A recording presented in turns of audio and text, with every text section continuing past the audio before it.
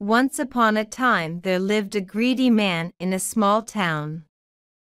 He was very rich, and he loved gold and all things fancy.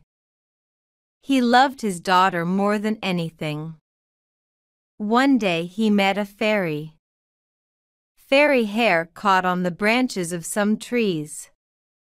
He helped him.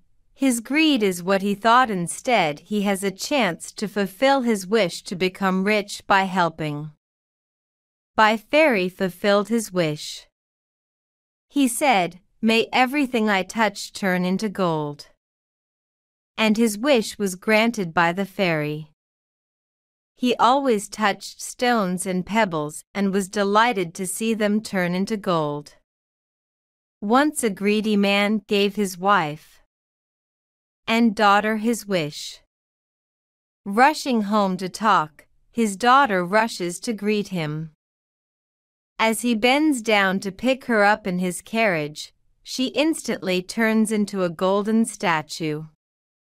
He breaks down and cries and tries to bring his daughter back to her former life. He realizes his fault and searching for the fairy to take away his will.